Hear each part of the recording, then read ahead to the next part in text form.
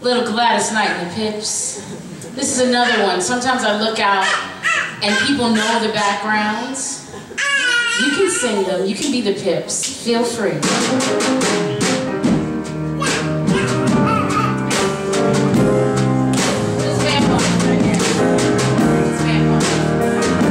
There's an interesting story behind this tune. It was written in 1972 and recorded by Jim Weatherly, who wrote it. He wrote it after a late-night conversation with a friend of his by the name of Farrah Fawcett. You see, Farrah Fawcett told him that her new boyfriend, Lee Majors, was catching a midnight plane to Houston.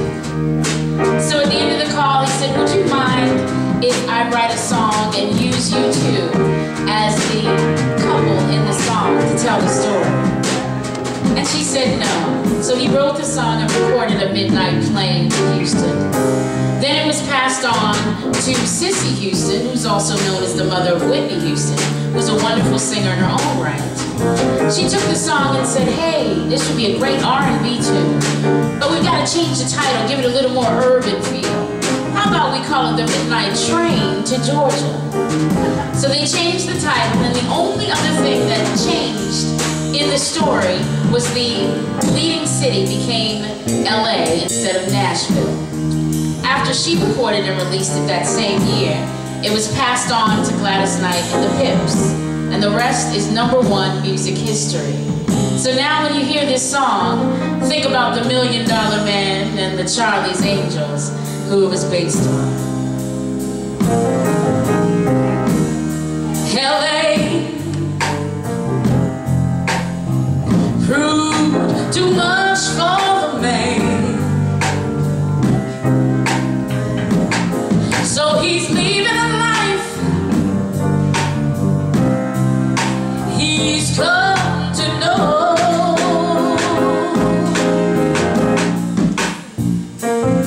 Said he's going back to find what's left of his world. I hear you.